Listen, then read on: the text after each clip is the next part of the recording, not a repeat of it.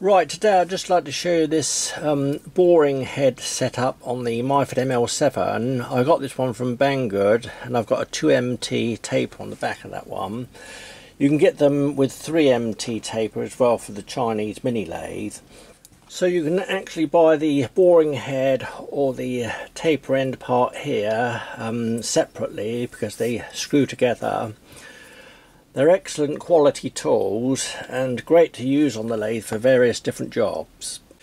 And if you're going to use one on the lathe, it's best to use a drawbar with it. I've made a simple one up here out of 10mm studding.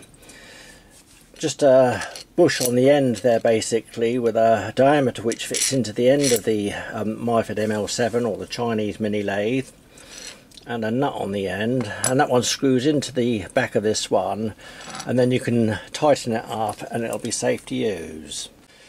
Plus, if you're using a setup like this, it's best to have a thread protector. I've made this one up out of dowel rim with a O-ring inside here, which it just pushes on the end of the threads rather than screwing on, and that protects the threads obviously and keeps them clean. If you haven't got one of these, you can just screw an old faceplate onto the threads. So now I'm going to go out into the workshop and show you the setup and this one in use.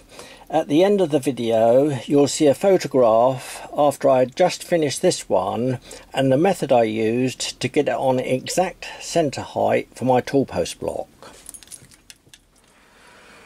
Right, so I've thoroughly cleaned the spindle bore.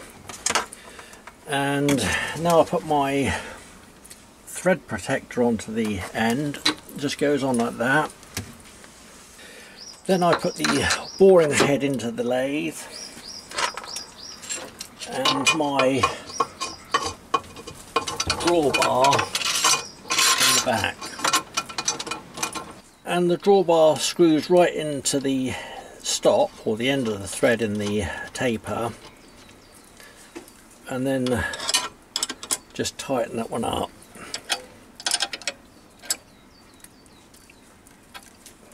And the boring head has 12mm diameter holes in it. I use one of these cut down boring bars.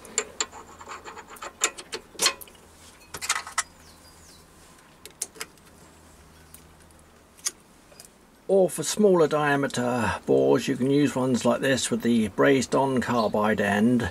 I did get these in 1/2 inch diameter shank, but I turned them down to 12mm. So now I've got my heavy duty angle plate set up on the lathe and I've got an acetal block clamped to it. Someone gave me a lot of these, so I'm using this one just for an example.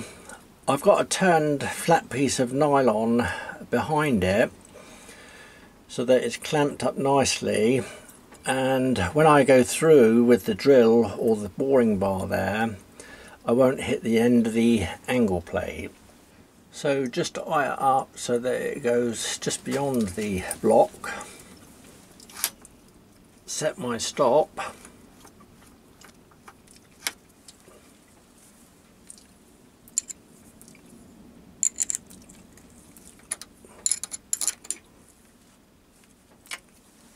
And I've loosened the gib off on it and back that one off, ready to take the first cut.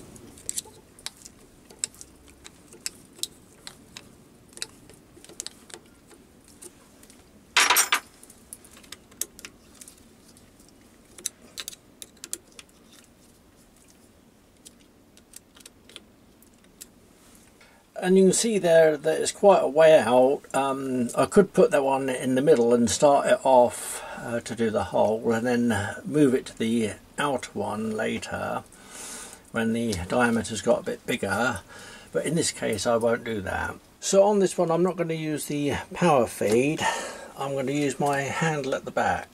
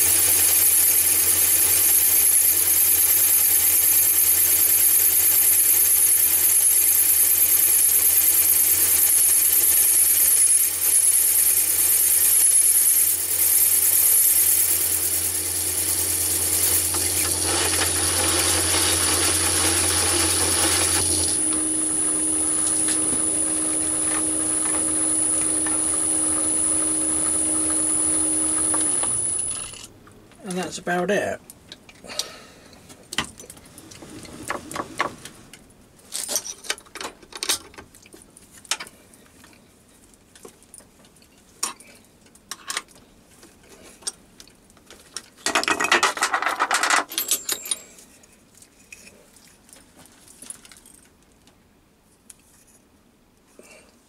And just before I go, I'd just like to show you this one here. When you're machining something like this, you have the hole open here. You don't want any swarf going down in there.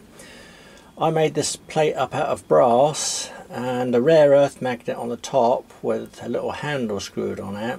I've even stamped it Myford there.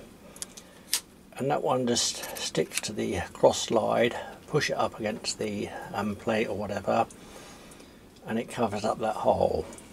And just see the photo now of the boring head setup which I used on my tool post to get it spot on centre height.